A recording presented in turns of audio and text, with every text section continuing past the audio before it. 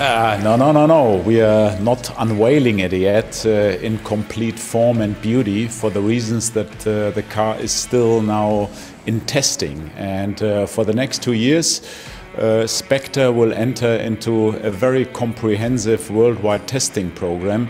Takes the car 2.5 million kilometers worldwide. And for that reason, it is not yet the time to talk about details of the car, and details also mean obviously the design. But what we are doing here today is we are announcing that we go electric, and that happens already in 2 years from now. And that is for our super luxury segment very revolutionary.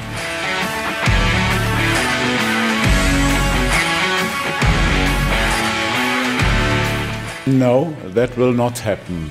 What you see today on the pictures is not a prototype, it's the real thing. But it is obviously camouflaged for very good reasons, because we also want to build certain tensions also with our clients worldwide. And that's anyhow the way how we build business. Rolls-Royce